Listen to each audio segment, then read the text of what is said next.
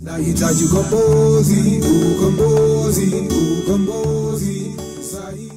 viewers, welcome back to another episode of Liberating Minds, and for today we shall be discussing the concept of Pan-Africanism. What is Pan-Africanism? My name is Maghanga. I'm a member of the Revolutionary Socialist League, and it's a pleasure to have this discussion with you today.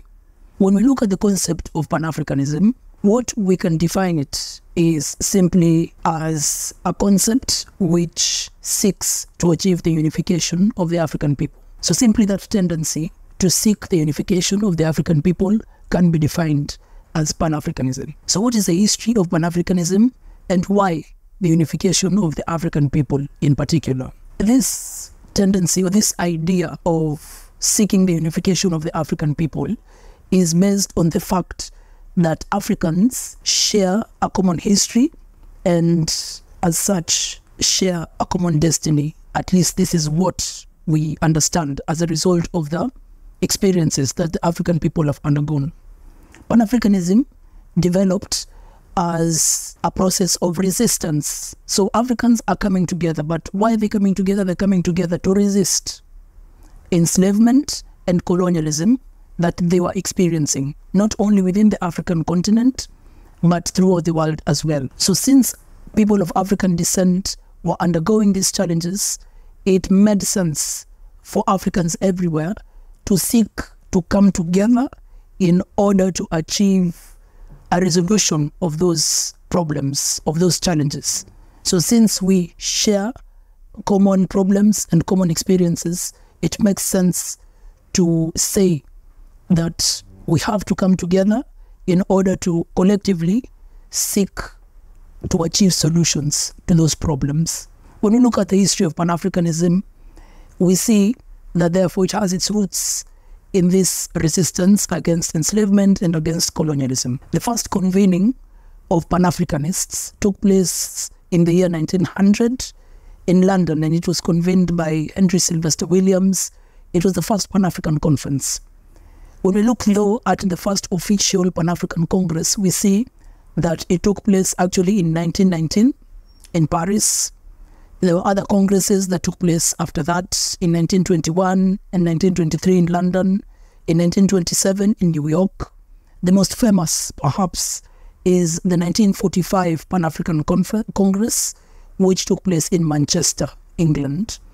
And this is significant because the outcome of that Congress was that African people everywhere mobilized themselves in the struggle against colonialism. Of course, the struggle had been continuing for a while, for a long time, as long as Africa had been colonized. But specifically, this conference focused on decolonization and made that the primary goal, the immediate goal of all Pan-Africanists worldwide. So that all efforts of African people, all efforts of Pan-Africanists were geared towards achieving the decolonization of the African continent.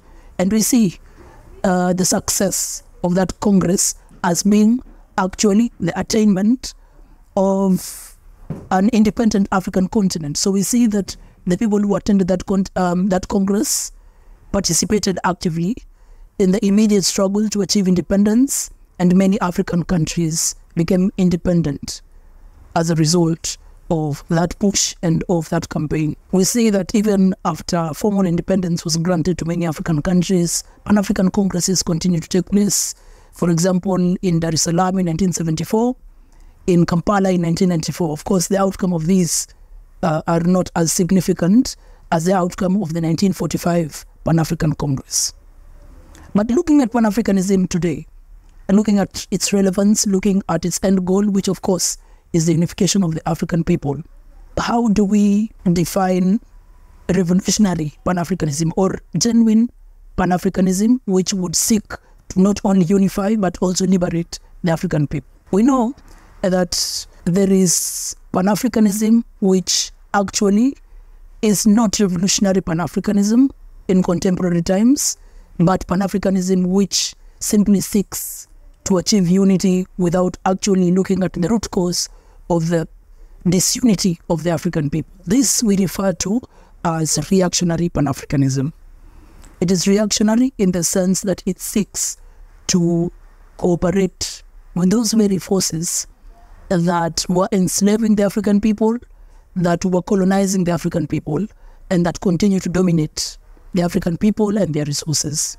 So in short, this is a Pan-Africanism that seeks to take us back to the very beginning, to the very issues that in fact made Africans want to come together in the first place. Who champions this kind of reactionary Pan-Africanism? It is the ruling elite in Africa today. We know that Africa, in as much as it is formally independent of the colonial powers, it still is under the control of those very colonial powers. We know that African resources, African land, African sovereignty is still not in the hands of the African people, and Africa still continues to be colonized by the former colonial masters. So the African elite who serve as accomplices in this situation are the ones who push this reactionary Pan-Africanism, and it manifests itself in ways such as Africa should unite so that businesses or so that capital moves around the African continent. So what they want really is for their own interests as an exploiter class, as an elite, to be expanded, so that if you are an elite, if you are a capitalist in Kenya, you'd want your capital to be able to move around the African continent. So you want Africa to be unified, not necessarily because it will achieve liberation for the people, but simply because it will translate into higher profits for you and for the capital that you possess. So that is the class that's behind this reactionary Pan-Africanism. Opposing this is the genuine Pan-Africanism of the people, which we refer to as revolutionary Pan-Africanism. Revolutionary in the sense that it seeks to smash those very roots of the oppression and exploitation of the African people. It seeks to smash that enslavement, that colonization of the African people, which led Africans to become Pan-Africanists in the first place.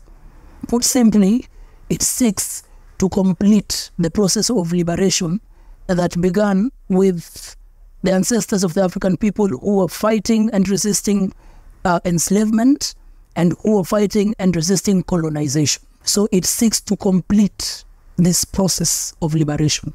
This is what we refer to as revolutionary Pan-Africanism. And how does it seek to complete this process of liberation? Or what does a liberated Africa look like in the lenses of revolutionary Pan-Africanism? A liberated Africa looks, or rather appears, as a unified socialist Africa.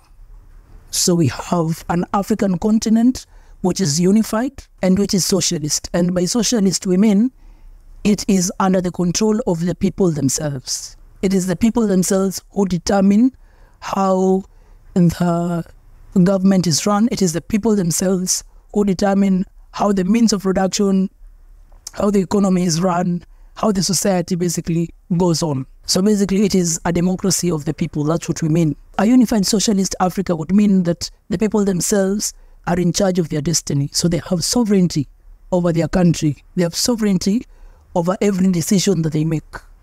Yeah, they are totally independent. They do not work with forces that were colonizing them to continue to exploit the resources or the labor of the African people.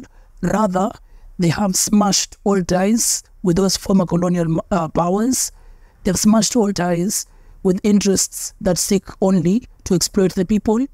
And they've achieved a situation in which the people themselves are in control of the resources, are in control of the land, and are in control of their destiny. This, of course, is what is genuine Pan-Africanism, and this, of course, is what genuinely will achieve liberation for the African people. When you look at various countries in Africa today, we see that this is what needs to be achieved. We look at Kenya, for example, and see how the land that was taken away by the European colonialists still belongs to the European colonialists. So the African people, in as much as they would say they're independent, they really are not independent because they're not in control of their resources. When you look at South Africa, still the forces that have been colonizing the country own most of the land. They own most of the resources. The same is true for literally almost all countries in Africa. So revolutionary Pan-Africanism is revolutionary in the sense that it will correct that. It will put the land of the African people back in the hands of the people, and it will achieve political and economic liberation for the African people. That is what revolutionary Pan-Africanism is, and that is what the African people need in order to live in dignity. Thank you, and see you in the next episode. Hizi pingu zimenifunga zikanishinda kusonga mbele, nashindwa kanta shinda hapa milele nahitaji ukombozi sahi nahitaji ukombozi